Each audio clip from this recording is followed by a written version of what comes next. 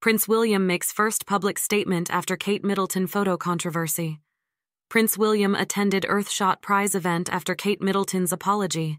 Prince William has made his first public statement after his wife Kate Middleton issued an apology over Mother's Day photo controversy.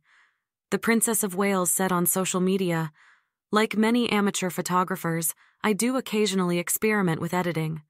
I wanted to express my apologies for any confusion the family photograph we shared yesterday caused. I hope everyone celebrating had a very happy Mother's Day." See.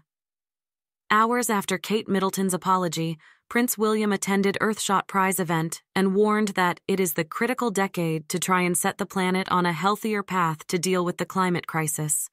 The Prince of Wales said, "We are in the critical decade now, and that is why, to have real impact, we must focus on supporting and developing as many solutions as possible and scale them at speed.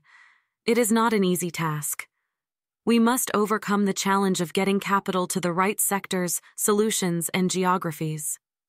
The palace also shared Prince William's photos and a video from the event on social media. The post reads, "The Earthshot Prize Launchpad is a matchmaking platform which will help to connect our Earthshot winners, finalists, and standout nominees to investors and philanthropists who can help them bring their solutions to scale as quickly as possible.